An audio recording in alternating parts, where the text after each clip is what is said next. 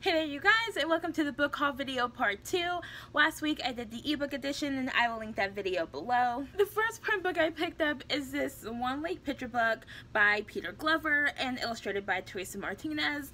I have already read this book, and while the illustrations are beautiful and I love them, I was not crazy about the story, but I decided I'm going to do a wrap-up video to talk about all the books that I read this month, and I will go more in depth about why I have an issue with a picture book. But I wanted to show you some of the illustrations. So here's what the interior of this book looks like. The next book I picked up is also a picture book. It's What Do You Do With an Idea by Kobe Yamada and illustrated by May Betsam. So this book has been on my TBR for a while, and author I follow on Twitter recommended it as being a really good book for creative type people, so I finally picked it up. I have also already read this, but unlike the last book, I did really like this one, and these are what the illustrations look like in here, and they are so cute and perfect for the story. So I am most excited about these next several books because when I was buying these, Barnes & Noble was having a buy two get one free on all of their manga online. And so I decided this was the perfect time to complete my Sailor Moon collection, so I bought volumes 4 through 12. This is all of the books here, and I will go through them individually so you can see what all the covers look like. Also, I'm going to have to make my lighting a little bit darker because these books are very, very glossy and they are not going to show up with a light flashing in my face. So the first book is Sailor Moon Volume 4 with Sailor Jupiter on the cover. Next we have Volume 5 with Sailor Venus. We have Volume 6 with Chibiusa. And then we have Volume 7 with Sailor Uranus. And then there's Volume 8 with Sailor Neptune. Next we have Volume 9 with Sailor Pluto and her awesome staff that she carries around. Next we have Volume 10 with Sailor Saturn and her awesome staff thing. Next we have Volume 11 with Princess Serena's other daughter. I do not remember her name. I think her name was Chibi, but I don't remember. And then last we have Volume 12 with Princess Serena and both of her daughters. So obviously I'm very, very excited to have my Sailor Moon collection completed, and as you may be able to tell, I plan on reading a lot of graphic novels this year. So speaking of graphic novels, I also picked up Monstrous Volume 2. This is the special Barnes & Noble edition cover. I did finally start reading Monstrous Volume 1, and it is a lot more bloody than I was expecting it to be. But it is very, very interesting so far. And the special edition cover also came with this kind of poster thing that's very creepy and dark, just like the book. So if you don't know what Monstrous is about, I really can't help you out too much. I know it's dark fantasy, and it's about this girl who wants vengeance of some kind, and there's a war between the humans and I guess people who are only partial human and partial something else. And here's some of the artwork in Monstrous.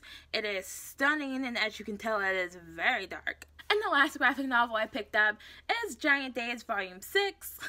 These are a collection of comedic contemporaries about a trio of college friends and their college hijinks or whatever. I've really been enjoying these books, and this is the last volume that's currently out now. Volume 7 comes out, I think, at the end of March.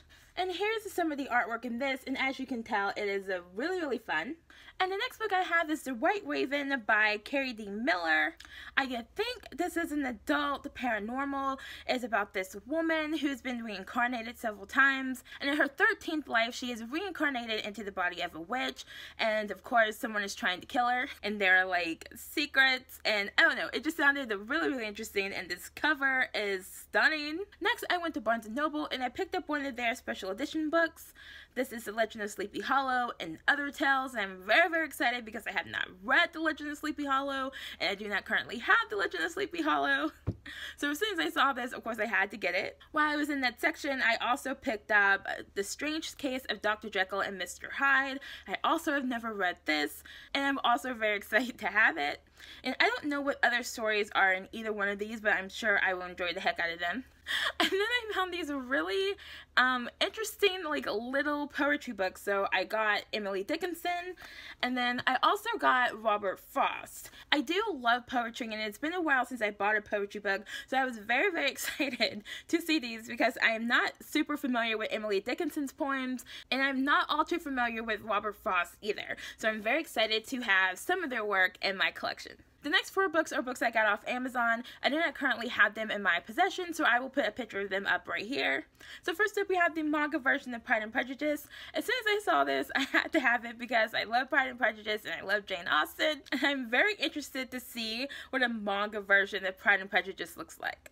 Next, I picked up another poetry book called Poisoned Apples by Christine Hepperman, and I love the tagline on this book because it says, "Poems for you, my pretty." So they are all like fairy tale inspired poems, but they're also kind of like dealing with like eating disorder kind of issues and like just kind of those kind of issues, but kind of wrapped in like fairy tale wrapping, and I just thought that sounded really interesting. Then I picked up Snow White Sorrow by Jace Cameron.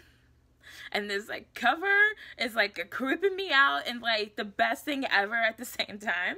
So this is like some kind of twisted retelling of Snow White, where Snow White is some kind of monster, and it just sounds so good. And the last book I picked up is Paper Princess by Erin Watt. To the best of my knowledge, this is a contemporary romance with a main character who's had a hard life, and then she finds out shortly after her mom dies that she has this super rich guardian, and he sweeps her off the streets and into his fancy McMansion with all of his snooty sons, and he has 5 snooty sons, and I think like she's gonna like fall in love with one of them.